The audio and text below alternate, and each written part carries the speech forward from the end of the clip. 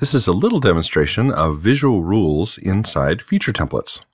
So this was introduced with the December 2022 release of NX, NX 2212, and this is what we're going to see here. I've instantiated a feature template into this part here that's called Visual Rule Example, and inside here we can see a couple things happening in this dialog. Okay. There's a note in here that says that this block height is constrained by a visual rule to stay between 150 and 300 millimeters. This is what the behavior we're gonna see. Right now this is 200, of course. If we change this to 300, then our block, of course, will become taller, and that's great. If we take this and try to go higher than that, say make this 500, as soon as I hit enter here, a couple things are going to happen, or OK. Here, a couple things are going to happen. One is that it's going to correct the top end here back to 300. So it's going to correct block height, take it back to 300 here, and we'll also see an alert pop up to tell us that it's done that. Okay. So here again, with 500, I'm going to hit enter, and again, it's going to switch back to 300 right away. There you can see it did it, and it's going to throw this alert that says that the block height has been reset to 300 millimeters. Okay. On the low end, we can do the same kind of thing. This is 150. If we put in 50 here and hit enter, similarly, we're going to see it autocorrect back to the minimum of 150, and we'll see a similar alert come down here on that bottom end, right? So as we hit enter here, again, you see it corrected it to 150, and here it says block height has been reset to 150 down below. Okay. Now, the question is, how would we do that? And the answer is that we're using, of course, some visual rules here to do this. So let's go take a look at that and see what that looks like. Okay. So to do that, we're going to go to the reuse library. Let's go to that visual rule example definition here in the feature template, and let's open this part and go take a look. So with this part with the definition in it, again, the definition is stored there as that feature at the end of the part navigator. In this particular, in any definition part. In here you'll see that the features involved in that. This particular one is just the block there. But if we go into the feature template author environment here, we'll see a couple of things. On the dialog itself, here for the block height, we need to trigger that visual rule to work, to go do its thing. And we're going to do that here in this block height widget. And that we can assign an action that's going to happen here when the value changes in this widget, right?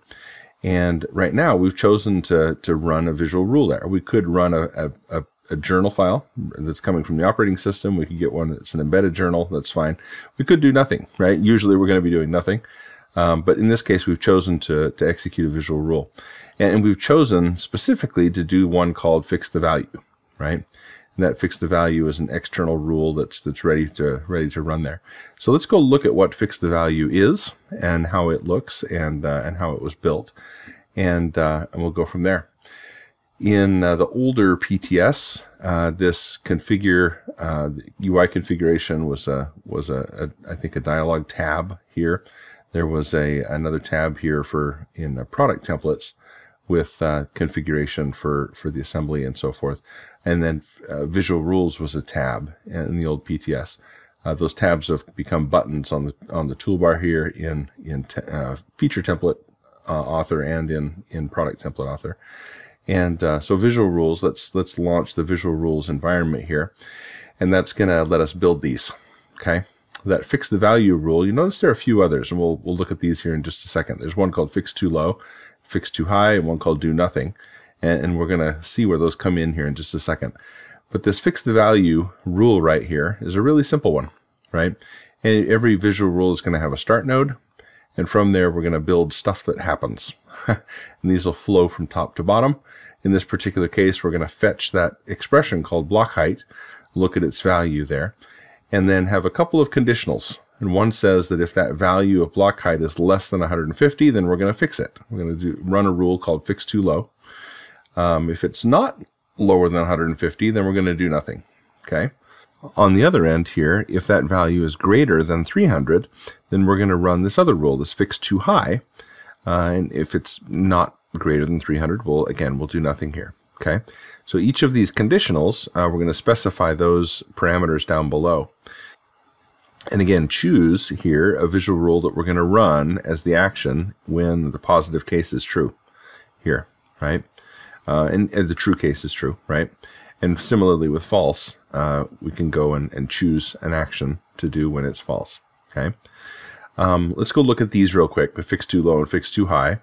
We'll come and choose fix too low here first. And what's happening here, again, we have a start node, start expression value. We're going to set an expression value here in this case. Here we're setting the expression called block height to do a value of 150. This is where we're correcting the low end. Put together a little string here that says block height has been reset to 150, and we're going to kick that out as an alert, right? So again, we're going to set the value, let's put out the alert. Similarly on the high end, we'll do the same thing, right? We'll look at that. Well, actually, sorry, we're going to set the expression value to 300 on the high end here. Again, put together a string that says the block height's been reset to 300 millimeters. Put that out as an alert out there. Okay, the do nothing rule actually does nothing. So in those false cases back here, where we don't need to fix it on the low end and we don't need to fix it on the high end, if the number's just fine in the middle of the range, for instance, then these will end up doing nothing here. Okay, this one let's build kind of from scratch so we can see kind of the process of how to do that. Okay, we've got this fetch expression block right here. Easiest way to grab that block height expression value is to just grab the expression block height and drag it over and drop it in. And this will create a fetch expression node that'll go grab the value of block height. Okay, we can connect that to start here, for instance, and that would be a starter process. From there, we could build these conditionals, right? Those conditionals are in a construct loop here, or construct group rather, down below. And let's grab a couple of those and we'll bring those in. There's our low, and let's do a high one here as well. So on the low end here, one little cryptic thing here is this $1 right here. We're going to bring in this the first thing that comes in the top of this node right there. This is going to say if this is less than 150, then we're going to use our right mouse button here and say fix too low. If it's greater than 150, then it's in the right range, so we'll do nothing here. Okay, so we built that conditional. Let's bring over another one here, and this guy, and we're encroaching just a little bit there. This guy is going to be the opposite direction, right? This one was going to be greater than. Right click and choose greater than, and if this is greater than 300, then here again we're going to fix too high or do nothing. Okay, and then again we can connect here, grab that value, pass it into each of these guys here. This one, did I get the $1? Yep, I need to do the $1 to catch that value as it comes in. There we go. And so that's running the same kind of thing twice, right? Which is not what we're after. There's my extra down there. So yeah, we can grab these and move them around, or grab these in this case and delete them, right? We don't need those. And if we fit that there, we can see our basic rule. Okay? So with those in place, again, as we come to our user interface here, we can come to that block widget. We can come down, tell it here that we want to have an action when the value changes, and that action A is going to be a visual rule, and then secondly is going to choose that fix the value as the action to execute there for this visual rule. Okay, and that'll get us this behavior, right? Where we're in our actually we're still in Template Studio here. Let's get out of there. Yes, let's discard the changes. There we go. So as we look at our feature template now and we edit this, we get that behavior, right? Where if we shoot low, it's going to correct it to the low value. If we shoot high here, it's going to correct it back to 300 and throw our alert. Okay?